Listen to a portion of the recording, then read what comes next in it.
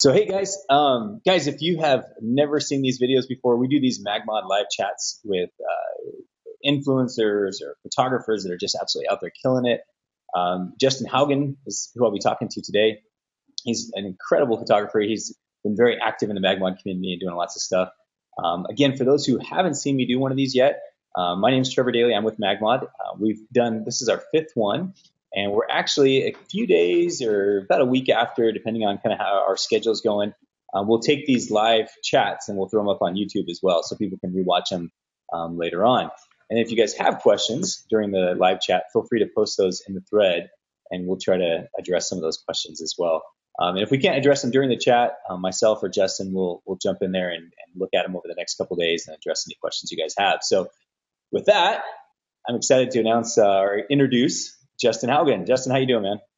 Hey, I'm good. The weather's nice today. I'm here in Tucson. I'm kind of wondering why I'm just not in the office doing this with you, but I'm cool doing it on the computer if that works for you. Yeah, absolutely. So what Justin's referring to is MagMod. Our office is in Tucson, Arizona as well. Justin's a photographer out this way. So yeah, we're only about 10 miles apart, but we're doing it this way just so everyone can get the Facebook live chat. We don't have to bump each other and look at each other up close. So I Works guess for you still me. see me up close, right? You still see Yeah, me. your eyes are beautiful, man. I'm like your face is right here in front of me. It's a little odd. I've never talked to you this close, even in person. That's funny. Awesome. Well, hey, Justin, again, appreciate you being here. So, as I mentioned, guys, we've asked Justin to come on, share about 5 or 6 images, talk about those photos, and just basically give us some knowledge, right? Share his knowledge with us on how we can use Magma modifiers in our work, and because you've been killing it, Justin. I love the way you've been using the modifiers and been following your stuff, and so excited to hear what you got to say. So. Thanks. And I really got to give credit to the group. There's been so many incredible photographers who are sharing like awesome work, and I would be lying if I said I wasn't influenced by it. Especially like Easton and Laura were just on, and I did some photos on a recent wedding that I actually tagged them in the post and said, "Hey guys, I'm paying homage to Easton and Laura here because I completely was influenced by their photo where they I think it was Easton shot with the snoot, shot the groom in the reflection of a portrait on the wall that had a glass Yeah, cover on it. I totally pulled that. I yeah, did it, and I can't do that without giving credit to them because it feels like I'm it's derivative of what I've seen them do. So the group has been wildly influential on what I'm shooting, and I think it's starting. It's great to see what people will share, and then people will be influenced by it, and then they take it to the next level, and everyone's just keeping increasingly getting better. So that's what I love the group for. yeah. No, absolutely. And Justin, I have a feeling a lot of people are going to be saying the same thing about you because you've had a lot of influence on people there. One thing I get to check analytics of the group and kind of see who's commenting and liking stuff, just to kind of see where the active people are, I guess you could say, and thank them. And you're one of those people that I got to thank because you're one of our top two most active people in that community. So I really appreciate all the time you spend in there and help people out. That's a mixed bag for me. It means I spend too much time on Facebook, but at least I'm trying to leave positivity in my wake while I'm on it. I'm trying to convince myself that this is all for a greater good. No, that's awesome. Well, we appreciate it for sure. So, Great. well, with that, why don't you share some of that knowledge? And I know you have some photos that you picked out, and I got to see a few of them, and they're absolutely stunning. I know that there's one that I've seen you post in the group before, and I'm sure a lot of people have been curious how you shot it. Let's start with that one. It's the one with the skee ball machine. Is that cool? All right. Yep. I'll share my screen here. All right. So this first image here, I'm gonna go full screen. So this was shot in a putt putt golf arcade place called Golf and Stuff, and we had to call in advance to get permission to shoot here. We paid like $50 just to be on the grounds and shooting. And the other thing about it is, not only are we shooting this session here, there are people here playing games and there with their families. I think we were there like around on a Saturday at like 2 o'clock, which is like the peak busy time. And so the Yeah. great thing about working with speed lights, and I'm using it in this photo, I've got a nano stand, which is the Manfrotto, the small collapsible ones that'll collapse down real small. I've got the speed light on top of that. It's collapsed all the way down, and there's a spear on it, and this photo is backlit by the spear, and the speed light, the spear. And working in the space, it's really tight. and I've got machine. I had an arcade machine to my back, and I was literally backed up against it, trying to get as wide of a shot as possible, so I can get as much of the scene in the photo. I think I Yeah. shot this with a 24 millimeter with lens, and the other part about it is not only are the games, it is a space tight. People are playing games, and their families are walking around, so our footprint has to be really small. I'm very big about when I'm in venues and there are other patrons patronizing making use of the facilities, that I'm not interfering with guest experience, because that's a big part of that's why venues will want to continue to work with you. If you cannot interfere Yeah. with the other guests at a venue, and you can be there quick and small and not noticeable, they really appreciate that. I absolutely agree with you, and it's amazing. They'll mention that to you. They'll say, "Hey, you're so easy to work with. Like you said, you keep a small footprint." And I mean, and something like that at Saturday at 2 o'clock, there's no way that you'd be able to bring big stands and large soft boxes or big umbrellas or anything like that. And in this situation, nor would you want to, because basically it looks like by using that mag sphere behind them, you essentially created a rim light that looks very natural. It looks like it literally came from those skee ball machines, maybe from that bright blue one on the left-hand side, for example. I'm assuming that's what you're going for. Is that right?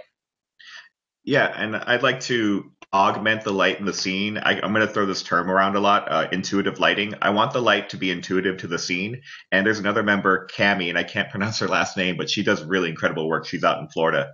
And she used the word reference lighting in a photo that I shared last week or this weekend. And I like that idea of reference light. Like, I'm doing an assist to the light in the scene, but that the light coming from those machines isn't enough to rim light them the way that the spear would. So when I place that spear on the skee ball machine and point it up at them, I'm pushing the light a little further to give a little more of a rim light look to it, and keeping it intuitive to the light in the scene. It doesn't seem that obvious that I'm using that light, and I want it to be kind of I want to hide that a little bit. Yeah, no, absolutely. And Justin, for those who aren't familiar with rim light, what would be your purpose for putting a rim light in the scene? Why would you just not shoot it with just a regular ambient light? The reason I use rim light is to give separation to a background. And this might not be the most obvious rim lit situation.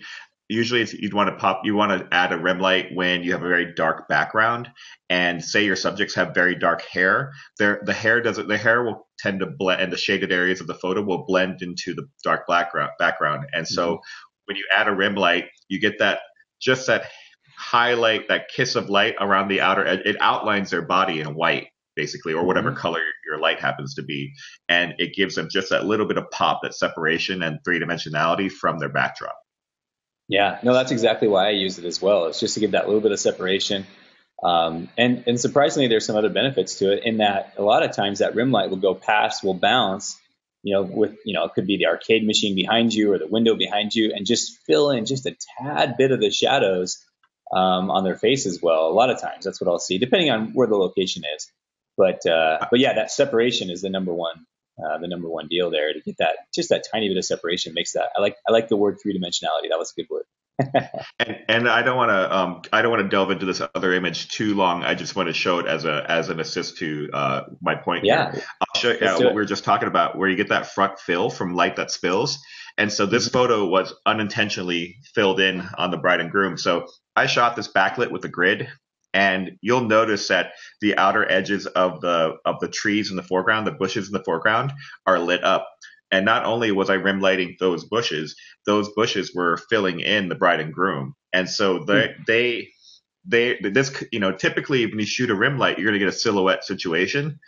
But when I pushed the exposure up a little bit in post, I noticed quickly they had a really great fill onto them. And not only that, if you look at the light on his cheekbone where the groom's eye is, the light from her face is pushing onto his face. Exactly. Yeah, I love that. That's awesome. No, I appreciate you sharing that example as well. Thank you so much. Mm-hmm. Awesome. Well, let's just go down the line there. What's the next image there that you have in the blue shot? Yeah, let's bring that one up. Okay. And so should I go ahead and talk, or do you have a question? Yeah. Well, I'll tell you, the one thing that really stands out for this image for me is, one thing I talk to a lot of photographers about is, when you're creating a photograph, you're looking for contrast, whether it be contrast of light, contrast of, a conceptual contrast, like maybe an old hand with a very young hand, like a old grandma holding a new baby, for example. That would be a conceptual contrast. And then this one, it has the color contrast. Basically, you got this cool colors versus the warm colors, which really makes this image stand out to me. That's the first thing that I notice about it. Is that what you're going for, or maybe tell us your thought as you're building this shot? Sure. And so at this point, we're kind of getting into is it twilight, the time right after the sun drops below the horizon? Yeah, the And so civil twilight. Yeah. yeah, so we start to get a little bit of a bluer tone in our shadows. And I'm very big on using gels. It's a big part of how I shoot. And in this photo, I think I was using a half CTO gel to warm them up a little bit.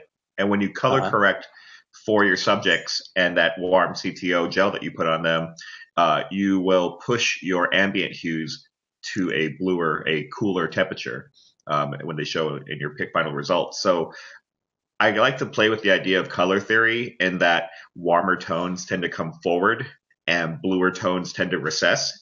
And so there's a little bit of this the three dimensionality at play here. So while we have these big blue foreground elements in the front, we have this orangish subject in the background, but they're kind of at odds with each other, and we're bringing them for those subjects further back forward in the picture because of the color dominance of orange versus blue.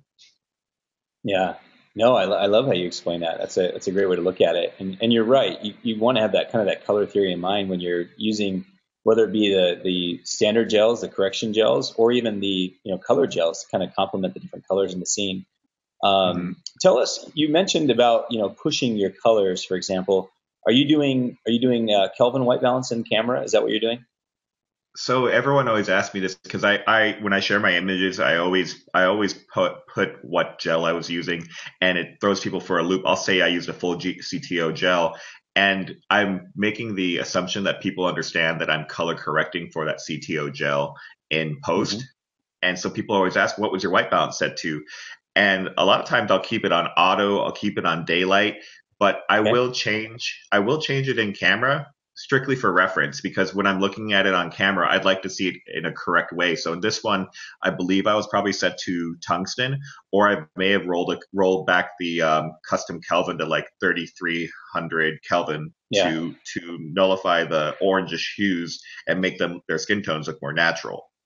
Yeah. So I only do it in camera as a reference, but honestly, I could shoot the whole day at auto and not never even worry about it. I know when I get back to the computer that I am going to correct for the skin tones of my subjects, and I already know the result. When I shot this, I could have shot it at like 10,000 white balance Kelvin, and still would have known that I was going for this result in post. But it does Yeah. take a lot of practice shooting in custom Kelvin and shooting with gels, knowing these color properties that what it's going to look like later. Yeah, no, absolutely. And I like the way you said that. Just as long as people know, and this is kind of old news. I mean, people have been shooting this way for years now, but as long as they shoot in RAW, because if they shoot in JPEG, then you don't Yeah. have that white balance control later on in post. But for those who are interested, if you guys kind of want to learn more about white balance, gosh, it was 3 or 4 years ago, but I wrote an article on f-stoppers. If you just search Google f-stoppers, white balance, Kelvin, Trevor, or something like that, you're bound to pull up an article that kind of talks about it. But you're right, Justin. You could shoot this like you said at auto, and then knowing that you have orange light. You said this was a mag sphere and a mag grid. Is that right? I believe, gosh, I want to say it was just a grid. Just a grid. And so Yeah. so knowing that you have that gel that you're pushing orange light on them, then you know that it's gonna basically the rest of your scene is not gonna have that light. And so when they're balanced correctly, then everything else is gonna be the opposite, which is that blue color. And then just for reference, you have your light on the right hand side over the wall. Is that correct? Kind of by where that tree branch is, sort of. So I'm at the base of some stairs here in the very front bottom of the photo, and if you go up those stairs and hang a right, that's where my flash is tucked behind that wall, pointed at them. Gotcha. Did you have to do any Photoshop work to remove a stand or anything like that? No, it's hidden by the wall. I always try to hide stuff before I start thinking about compositing and having it in the scene and then removing it later. I try to do my best to Yeah. like use the scenery to my advantage and hide things. Yeah. No, I'm right there with you. It's so much easier, right? So Absolutely. very cool. Well, I love that shot. The other thing that I think really stands out with this shot is the lines. So you have the lines from the roof, coming right into, the groom and the bride's head. You got the line from the right, you got the lines from the wall. You got all these lines kind of leading, converging, and so it works really well. Nicely done. Thank you. Thanks. I'm big about leading lines. I really do. I really like to have things leading to my subjects if I can help it. Yeah. I don't do as well in wide open spaces where there's no architecture or structure for reference. So when you put me in a place that's really busy, it's actually to my advantage versus being out in the open. No, I get you. Well, and I think one other thing that stands out, and I think it's worth mentioning, is in this shot, you have that clean space right behind their heads too. Had you been just a little bit lower and their heads went through the line of the roof, you wouldn't have that such clean space right there. And so you got, you just, for those who, are trying to study photographs and learn how to become better photographers and what to look for, that clean space behind your subject like that is something that's really important, just to help them stand out with all these lines crossing in their heads. So, Yeah, and again, well done. I tend to do a lot of one light work, and I'm looking at this picture now. I'm like, man, how would I improve this image? I'd probably throw in a rim light to give a little separation from their heads and that dark space behind them. But in retrospect, well, it's possible, but his head, there's just enough different shades of blacks there that make him stand out just enough that it doesn't blend entirely. And I get what you're saying. I mean, it could possibly, but I don't think it was necessarily needed. I think it works the way I know it works. I love it. It's one of my favorite images of yours. And it might change the mood if I threw a rim light in too. So I have to consider that the mood of the photo could be completely different. Yeah, that's true. That's true. Awesome stuff. Do you have another one there you can share with us? Yep. I'm loving this. So I just shot this one on the weekend. Oh, and by the way, Justin, I should probably mention for those who are watching, you guys, the chat, the questions that come in on the chat, if they do come in, it's hard to sometimes see them as they're updating. So if you guys have any particular questions, we'll post it, and then I'll see if we can see it. And then, like I said, worst case scenario, we'll catch it after the broadcast. And then for those interested, it looks like Adam asked the question is if we're going to put this on YouTube, and we will put it on YouTube. It will be there. So we record these, and it can sometimes take a week, but we'll get it up there, and that way you guys can rewatch as well later. So sorry about that, Justin. No problem. So tell us about this shot at the Rialto. So I shot this last weekend on Saturday at a wedding, and this one's actually a composite. So I'll explain how I shot it and how anyone else can also replicate this type of shot if they have somebody's help with them. So basically, I've got on the original plate for this image, like the first shot that I did, just to the left of them, maybe within like 5 to 7 feet, was my assistant Brandon Mendez, and he's in the group too. And he was holding my light stand with a speed light on the end of it, and it had a grid and a spear.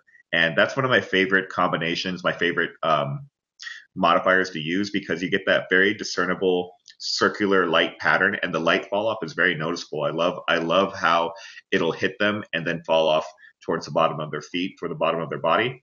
And so I shot one photo handheld. I didn't use a tripod for this. You don't need a tripod. So I had him, I took a picture, and I got them properly exposed. And then I told him to run, and he booked it to the left of the photo and walked out of the scene. So the light that he had wouldn't affect them. And I took a second shot with no flash going off. And so now I had a background plate, and I had this photo with the proper exposure from the speed light on them, and I layered them in Photoshop. And you can align them. You can select both layers and go to edit align layers, and it'll automatically line them up for you. And then you just mask away the space where the assistant is, and it'll reveal the underlayer, which is the shot without the assistant in it. And then you can merge them together and get one clean photo. Yeah, and the benefit to doing that is basically, if you had shot this with Brandon in there and you tried to, clone him out, he might have been standing right where those signs are or right where the structure is. And it would have been difficult to have to rebuild that information or rebuild that sign, especially if it's not there. So, absolutely. Yeah, you're absolutely right. It's so nice to get that, what they call a plate shot. And then that way you have something you can build off of. And the important thing is I didn't use a tripod. Sorry, what were you saying? No, I was just say that's rad. I'm with you. I hate carrying tripods and stuff around. It's like one more piece of gear that you have to carry with you. So if you can do it without it, even better, right? hmm Yeah, so shoot it and then have them run. And that's not anyone's technique. Like that's pretty common knowledge. But I did see Sal Sincata and Michael Anthony. They really use that type of work to great effect. And they had an event here recently in Tucson, and I get to see it at work a lot. They do it a lot in their work, and it's a really great way to get the light that you want on your subjects, but then get them out of the scene. Because otherwise, I'd probably shoot this with like a 135 millimeter lens across the street, and I would just be doing like a vertical portrait of the bride and groom, and I wouldn't even have the assistant in the frame. But I love environmental portraiture. I love showing my subjects in a place. Referencing where they're at, and a lot of these couples, they pay a lot of money to be at really cool venues and really interesting places, and they want to see that. So while it's not the prominent feature of the work, and I do some more traditional portraiture and some closer up portraits, I love shooting environmental portraiture. This stuff is my favorite stuff to shoot. Yeah. Well, I think what you're so good at, Justin, is you're great at being able to take the flash and the ambient light that's in the scene already and just kind of combine the two and mix them together, which just so happens to be this month's theme. I don't know if you've entered any photos into it, but I the, didn't. I the didn't. theme. I thought it'd be. Go ahead. What? Oh, I didn't. I didn't. I figured I'd let everyone else do their thing and see what great work there was coming into the group. So I guess what you're saying is you're going to throw down your Pokemon card right at the last day. Is that what you're saying? yeah, I'm kind of sizing everyone up, and I'm going to pick my last image at the end of it all. I'll play my trump card. Jump card. I don't even know if Pokemon card is. I don't even know if that's a thing. I don't know what I'm trying to say. No, but yeah, that's one thing you're really good at is you're great at but balance that flash and that ambient light to basically, like you said, tell the story of your clients, which is fantastic. So Yeah, love and it, if you dude. think about this image, if you were to not use flash, what would we doing? What would we be doing to get the proper exposure on our subjects? We'd probably just be correcting poor exposure on them, and we'd be upping the exposure as much as we can, and probably blowing out all these wonderful lights and colors in the process if we wanted to just expose for them. So when we're shooting without speed lights, we're losing some of those options to get great light on our subjects and maintain the light in the scene, and that's a big part of why I shoot with speed lights. Yeah, well, and making it look natural with shadows and things like that. I mean, if you were to do this in post, you would either take hours and hours and hours to get this perfect light, exposure on them, basically dodging the light around them, or you're going to have this terrible looking vignette, where you're balancing everything ambient wise, everything looks good, and then you got this terrible light vignette on them. So I love it. I love how you use flash there to basically get it right. So Thank you. awesome stuff. What other shots do you have there, Justin, you can share with us? All right. Yes. This was from a wedding. I think in November I shot this wedding. So I'm very big on very simple light setups. And in this photo in particular, I used a background light. So I have either a purple, I think her favorite color was purple or magenta gel in a spear, and it's on the ground on a table, maybe about 40 feet behind them at the end of this long dining hall. And I pointed it upright at about 45-degree angle. I pull out the diffusion panel on the flash to get a wider spread because I really want to hit all the edges of the spear, and I want to throw this colored light throughout the entire venue.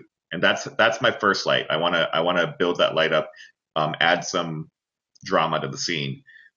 The next light I have So Justin, just to recap, it's one light behind them with a purple gel filter and a sphere. Is that right? Yep. And at a 45-degree angle pointed upward toward the ceiling.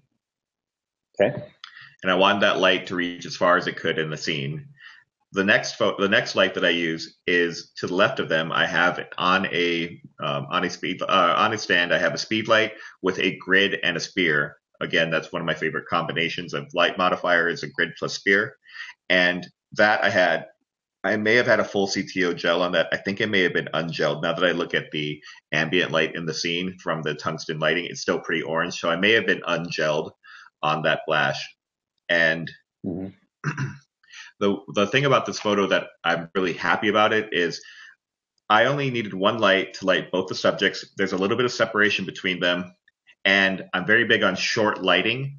And if you're not familiar with short lighting, that's where the subject is posed in the direction of the light source, and you get that light fall off, that shadow that falls off the wide side of their most present part of their face. So if you look at the right side of each of their faces, you've got this dramatic shadow that's falling off, and why that's advantageous for your photography is like your couples, you don't get to pick your couples. And sometimes everybody comes with different body types. And I can tell you this 9 times out of 10, brides and grooms with larger body types will love having short light because you can shed pounds in camera. So call short light your skinny light. It's a really good light source to work with. Yeah. Just as an example, Justin, if you look to your left just a little bit, that window light, it's now your short light right there. So for those who aren't familiar with lighting patterns, that's kind of an example of that short lighting. And you're right. In this shot, everything you said about short light is exactly right. I've never used the word skinny term, but I'm gonna have to start, or skinny light, but I'm gonna have to start using that. Yeah, and I planned my lighting setup today. Trevor worked me through it, so I actually did sit here intentionally to give myself the best light on my face, so I could just. Yeah, I was gonna say you look about 20 pounds. Look about 20 pounds skinnier there. Are you sitting in front of a skinny right window light? I am a skinny light. But that's awesome. The other part about this lighting setup is I tend to get a little stale in my posing, and I'm trying to work better posing so that I get both my subjects short light, but also have their bodies be in different directions. So sometimes, like when I do this type of photo, I'll do prom pose. I'll have the groom behind the bride. They'd both be standing, and both their faces would be in the direction of the short light. But in this photo, I sat the bride down, I turned her body to the right, and I brought her face back left toward the light. So she still got short light on her face, but her body is turned. Normally, if her face was to the right, you'd have broad light on her face, and we'd be filling in her cheek on the closest side of the camera. So I'm really getting big about dynamically posing my couples to where they both get short light, but their bodies might not be in the same direction. Yeah. Intuitive, dynamic, three-dimensionality. I like all these words. I feel like my vocabulary is just like going through the roof. I love it. I didn't make these words up. They're already there. No, that's awesome. It's a great shot, Justin. I appreciate sharing that one. Thank you very much. Thanks for telling us about it. What else you got there? I'm going to see if we can get through as many of these as we can, just because I know a lot of people are learning some good stuff from them. Great. Okay, I'll go to this next one. We can talk very quickly about it. So I love big backlit scenes. I love putting as much light as I can everywhere. In this photo, I was in Charleston, South Carolina at Magnolia Plantation and Gardens, and it was the last photo of the night.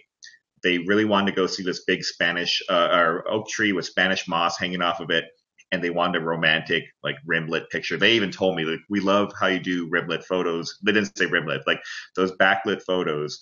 And we want something like that with this tree. Yeah, the silhouette. They're really, it used to be like, I used to do it a lot heavily, where it was like the most notable thing about my work. And so I was happy to take them out there and do this shot. So the thing about this photo is the setup is, how do you light this huge scene with this giant tree with a small speed light? And so what I did in this photo is, I think we went purple gel again. You'll see a lot of purple gelled background lights in my photos. I always ask the bride what's their favorite color, and purple comes up a lot. And I put a purple gel in a spear. And again, I pulled that diffusion, wide angle diffusion panel out the front of the head of the speed light. There's a little panel you can pull out that makes the spread of light greater. So I pulled that out, put the spear on it with the purple gel. And now the important part about this photo of how I could light this humongous tree, I'm shooting at 24 millimeters, and I'm probably a good, I'd say like 40 feet from them to get this much of the tree in the shot, and them that small. I put that light maybe 100 feet back, and you can see there's a tree in the background that's getting a lot of that light on it too, way at the bottom of the photo. So I pointed that speed, and I had a nano stand at the speed light pointed up 45 degrees with the spear and the purple gel. And now the hard part is, how do you get that light all the way to the furthest edges of the scene and get all this great light scattering around. So my flash was probably half power, maybe even full power in this shot. I'm shooting at ISO 5000 at f1.4, and Oh that was wow. the only way I could get all of that light to reach the furthest edges of the scene and be discernible in the photo. If I had shot it at a lower ISO, you wouldn't see the outer edges lit up as they are right now. And so it was a big scene, small light, and I got the light to hit everywhere I wanted it to hit. So basically, you're increasing your ISO enough that it was so sensitive you're able to pull in even the smallest of areas where that purple light was hitting, essentially. Yes. Yep. And so That's cool. it's one way, and you couldn't do this during the daytime, of course. It'd be a totally different idea. But at nighttime, I've got to you can your speed lights become really bright at night because you can increase the efficiency of the flash by raising the sensitivity of your ISO or opening up your aperture. So that's Yeah. how to get more light out of a small light. That light's 100 feet away. It's all I needed for this huge scene. No, that's rad, man. So was there anything in post that you did to the shot that anything major in post, like any changes? Did you have to get rid of the light or anything like that? No, the light's so far away that you couldn't even see it. I may have done a little bit of highlight, bringing down the highlights just a little bit because there's some pretty bright parts that were close to being blown out. The closer they are to the Gotcha. flash, and then I didn't, and I wanted to keep the contrast very stark, so I didn't do any shadow adjustment where I'm pushing back detail into the scene. I'm trying to keep it pretty much all values of this purple light and just black. Gotcha. One person, Tori, I'm not sure if this was on this image or the previous image, but she asked, "What height did you have the stand?" Um, let's just Not go off high at this image. all. Like on the silhouette, yeah, on this silhouettes, you typically keep it like probably just below their waist there. So I'm guessing like maybe 3 feet or so. Yeah, maybe Um, about 3 feet. It wouldn't be fully extended, just enough to that can obscure it with their bodies. And the previous photo too, it probably wasn't more than like 3 feet off the ground, just enough to where you can like if you drop down low enough that you can hide the stand behind their bodies. yeah. Well, now when you say previous photo, the one that you shot where you had them short lit, that one you probably had up 9 or 10 feet. Is that correct? Oh, I'm talking about the rear backlight, the purple light. Though it's way back Oh, 40 the feet speed behind them bump. on a table. Okay, Oh no, gotcha. the one just before. Yeah, it was. Yeah, pretty much I keep them low all the time. They're never up high if they're a backlight situation like this. Yeah. But when they're front lit, how high do you normally use your flashes if you were just to pick an average? So my light stands, I have these Savage drop stands that have the collapsible legs.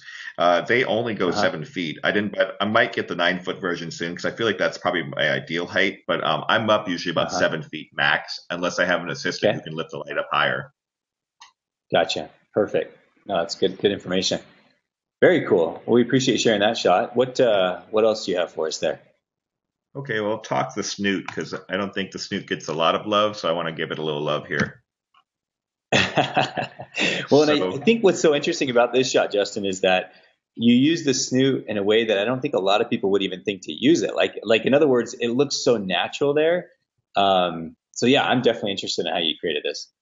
great. And so he's leaning against the wall, and normally in these situations, and I have the light parallel to the wall, maybe about 10 feet away to the left of him. So it's just out of frame, parallel to the wall, pointed at his face. And I had to delicately place that light so I wouldn't get any spill along the wall. Otherwise, you'd feather the light onto the wall and you'd see like this laser, lit up area of the wall leading to his face. And I didn't want to do that. I wanted just his face getting a kiss of light to accent his face.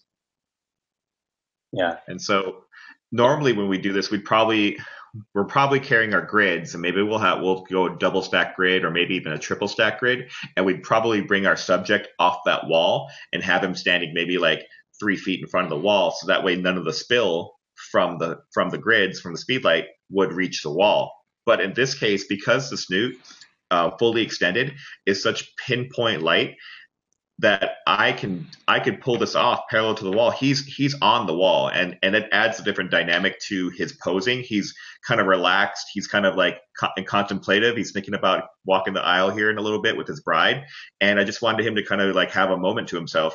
And leaning against the wall was complementary to that. So pulling him off the wall would have given me a different photo, and I couldn't have pulled this off without the snoot. I love how you said that too, because you're right. If he would have been standing off the wall, he wouldn't have had that kind of leaning up against the wall, thinking about what's about to happen, how his life's about to change and that kind of stuff. Um, Mm-hmm. that's awesome. So the snoot, essentially the reason you chose the snoot versus like the grid is that if you had used the grid here, that light would have kind of brushed up against the wall as well. And you would have been obvious kind of that some kind of artificial light was being used. So by using the snoot, you're able to get that really pinpoint focus on your light. Is that correct? Am I interpreting that right? Absolutely, and I think that's the thing that people need to know about the MagMod system is that what changed my photography and how I shoot off-camera light using this system is that I learned that I want to put light only where I determine I want the light. It used to be in the beginning I wanted to have big soft light, huge modifiers, octas and umbrellas and PLMs, all these big modifiers that make very soft. Um, I love the quality of soft light, but now I'm really all about dynamic, intuitive, intentional lighting. I want to put the light exactly where I want it. I didn't want it on the wall. I only wanted it on his face. And there's a tool for that, and it's the Yeah. snoot. Do you find that using MagMod has made you more creative as a photographer? Absolutely. It's like being a painter and you've got a multitude of brushes and paints in your toolbox, and you get to pick every tool that you need for the job is right there for me. Um, Different tools give me different results, and not only that, I'm in and out of my setup so quickly that I can bring and it's small, it's portable, it's interchangeable very Yeah. quickly, and I think. You get some naysayers on other groups who are like who down talk maybe either the cost or the utility of these modifiers, and I completely think they're coming from a place of naivety because they don't know how useful it is to me as a professional on a wedding day when I'm shooting. I got to provide a multitude of looks in different settings all over a venue that I may or may not have a full knowledge of like what I really like about the place. And I got to make snap judgments about I walk in this place, what's the light look like? What's the mood of the people? I'm navigating all these different things. And the last thing I want is my tools to be an obstacle to my creative vision. I want it to assist me, not hinder me. And it takes Yeah. time, it takes practice, and it takes investment to get this stuff and use it and then see it start to change and sculpt your work in a different way. And I credit the last year and a half of my growth and development to fully immersing myself into using these modifiers and then going out of my comfort zone and using a modifier that I may not have as much experience with, like the snoot or the beam, and telling myself today I'm going to use this and I'm going to make it work. Yeah. No, I love how you say that. Justin, if you ever decide you don't want to be a photographer anymore, you ought to become like a college photography instructor. Because the way you teach and the way you think about things and the way you explain kind of your process and what's going through your mind or how things are helping you or how certain tools, it's you do a really good job at it. So.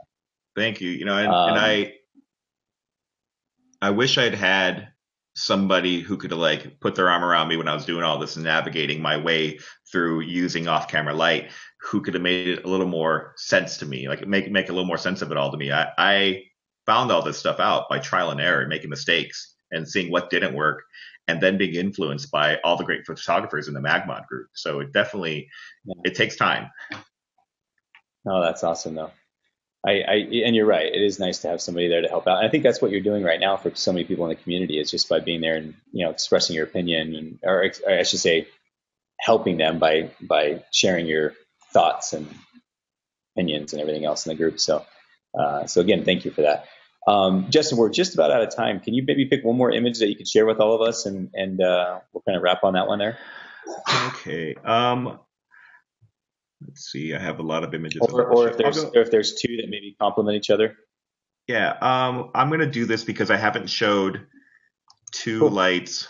Well, let's see. You can just look at it for a second. And I'll think. Is that the same couple? That is the orange one? The one that you're on right now, is that the same one as the blue one right next to it? Like, is it the same couple? Same couple. Maybe maybe you can tell us a little bit about each one of those images and why you chose to do. Is that cool? Okay. Yeah. Oh, you know what? Can we talk about the beam? We didn't talk about the beam. I would never keep you from talking about the beam. Let's Of go course. beam, because you were here this day, and I think it's a great example of how powerful the beam is. Well, at least Yeah, let's do it. powerful is wrong. How efficient it makes your light. So um, when Shutterfest did a Project Lunacy workshop here in Tucson, and we got to go out to the Plain Boneyard, the graveyard here over here. Actually, this is the Pima Air and Space Museum, and everyone got to bring out model. There was models. Everyone got to group up the models, and we had this objective of playing with the mag beam this day to show how great it can be in certain lighting situations. And there's nothing harsher. Well, I'm sure there's something harsher, but Tucson sun at noon is probably the least favorable light for any photographer. Every photographer in Tucson probably only wants to work before 10 o'clock or after 3, but nobody wants to work midday because of light. Like light on this scene, and I'll show you the next photo. This is the shot without the mag beam. So this is strictly natural light, high noon light. We're probably right at 12 o'clock when I shot this. And Yeah. so No, I remember, and not only that, but it was an extremely windy, dusty day. very dusty, yeah, windy. And on a windy day, the last thing you want to do is pull out your umbrellas, right? Hmm. Yeah, absolutely, yeah. And Trevor gave me a little hint here about how he likes to use the beam. He puts it up high, maybe 10 feet high, angled downward at their subject. And in this case, you're working with a model. It's not out of order. It's not out of the question to see them posing upward toward the light source. So again, I'd like this short light. You see the lights dropping off at her jawline. And I was really obsessed with this idea of bringing the ambient down as low as possible and then introducing the beam in order to short light in broad daylight. So I wanted to light her in this light, but have the light be my light, not the sunlight. And so when we got back to this image, I'm shooting at 1/200th of a second at f11 at ISO 50 with my camera. And not only that, in order to kill this ambient even further, because 200th of a second at ISO 50 in this daylight is still pretty bright, even at f16, f11 and f16. So I can't remember why I zoned in on f11, but it had to be how it played with my 8-step neutral density filter. So not only was I at f11 at ISO 50, I had a 8-step neutral density filter really trying to kill this ambient light. And so when you're looking through the camera, it's dark. You can barely see your subject. And the exposure, you'll see the darkest parts of the image. That's what this image looked like. Then I bring in the mag beam and light her up. I think we're at full power on the mag beam, maybe half power, probably full power. Yeah, I think full power. And I lit it where I hit just her face, and it actually reached a little bit of the parachute. I had to burn the dress a little bit so it didn't look too lit up. But I was able to light her. I was able to short light her in broad daylight, in with everything I was trying to do to kill the ambient light in the scene. And that's with a speed light. I think it's incredible. You can do that. Yeah, I agree with you. And the interesting thing is, when you said the neutral density filter, you're talking about a neutral density filter over your lens, Over the right? lens, yeah. I was trying to cut the light. Yeah, yeah. I just want to confirm for some people, if they think about a neutral, because we have the neutral density filter gel, the ND gel, basically, but that wasn't used here. You're putting as much light as you can with the mag beam, pushing it, and you said you're f11, 1/200th of a second, ISO ISO 50 with an ND 8-stop. with Is an that ND right? eight step, not eight Wow. stop. It's which I think Oh, cuts 8-step. Okay. which I think cuts 2.5 stops of light. If I'm not mistaken, I'm Okay. not fully sure. I'm Okay. not. That's Sal told me this That's term. pretty. Yeah. No, that's incredibly impressive though to be able to cut it down that much to make essentially. I remember you're right. It was shot right around 12:30, 1 o'clock in the afternoon, and you're basically darkening that sky down, and then putting that light back on the model. And it's funny, we were just kind of playing here. We were just kind of experimenting and playing. And I remember in fact, you can kind of just barely see some people, their legs out in the back. Like there was a lot of stuff, a lot of people around us, signage, all kinds of stuff everywhere. Hmm. So I look forward to seeing, we'll have to go out and play again one of these days and do some more of that, maybe kind of like in a cool environment where we have more environmental stuff to play with as well. Um, Sure. And to note, like if for our beginners out there, you couldn't typically do this with a speed light any other way without the beam. This is where you might want to bring in a large strobe. Like he'd bring in a high-powered strobe a strobe light to bring in this much light and power into the scene and be able to do this to the ambient light. So this is not normally speed light territory. So the mag beam is very impressive in that way, in that we could even light her up this much and make the ambient that dark. Yeah, really collimating that light. And I think we have some behind the scenes. Maybe I can see if I can find a behind the scenes shot and post it in a thread of the video so people can see. I want to say the light was probably maybe, I want to say it was it like 6 feet away, 8 feet away, maybe 6 feet away. And it was about 8 feet 9 away, feet, yeah. 10 feet up. Yeah. So, I mean, it was a little, it wasn't like right outside the frame. It was a little ways away. So, very cool. And then the nice thing is like I said, it was so windy, but we didn't really have to worry about holding the stand and stuff. It was, in fact, I remember stepping back and doing some things. So good No stuff, sandbags, Justin. nothing. Yeah, exactly. Justin, this has been great, man. I really appreciate you taking that time, and going over these images and sharing them with everybody. And let me just check real quick just to make sure. I know there's a few questions that had popped up. And guys, unfortunately, when Facebook is doing these live broadcasts, the chat doesn't stay up. It doesn't. It's kind of a funky thing, but like a comment will pop up and then it will go away if I don't see it right away. So occasionally I'll miss these comments. So if you guys do have a comment, keep in mind that about, I don't know, maybe 10 minutes after this Facebook live broadcast ends, Facebook will post all those comments again. It's kind of a funky thing. I don't know why they don't show all the comments at one time, but for some reason they don't. So we'll be able to see those and be able to comment on them. And Justin, I guess just to kind of finish things out, where could people find out more about your work, or how can they find you on Facebook or Instagram, website, that kind of stuff? So you can find my website at justinhaugen.com. My last name is Haugen. I'm also at Justin_Haugen_photography on Instagram. And then you can find me on Facebook. If you go facebook.com/Justin Photos with an S on the end. So those are the three ways to find me. And then, of course, we hope to keep seeing you in the MagMod community.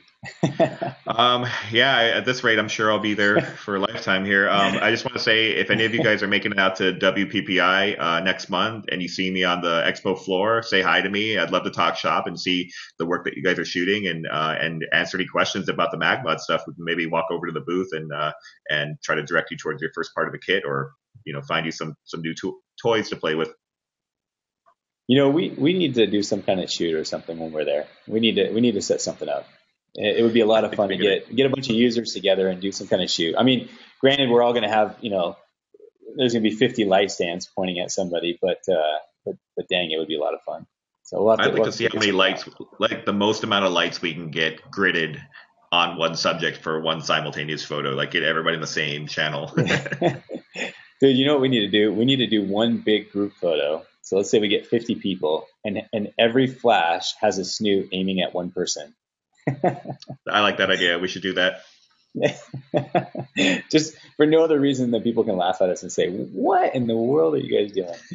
No, but well, hey, Justin, seriously, thank you so much for taking the time, man. I really do appreciate it. I know others do as well. And guys, again, if you have any questions, Justin will check out the thread over the next couple of days. Just every once in a while, peek in there and see if you guys have any questions and help you out. And I'm happy to do the same. So thank you again, Justin. Appreciate it, man. Thanks for having me on. All right. Take care, bud. Bye-bye.